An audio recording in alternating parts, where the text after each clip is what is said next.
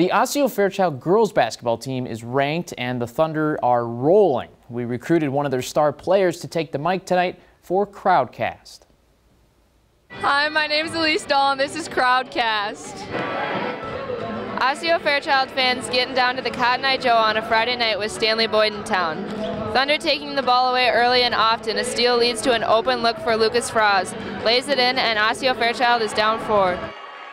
Stanley Boyd's Cooper Nichols with a big first half. He goes left-handed for the finish at the rim. Orioles lead 16-9.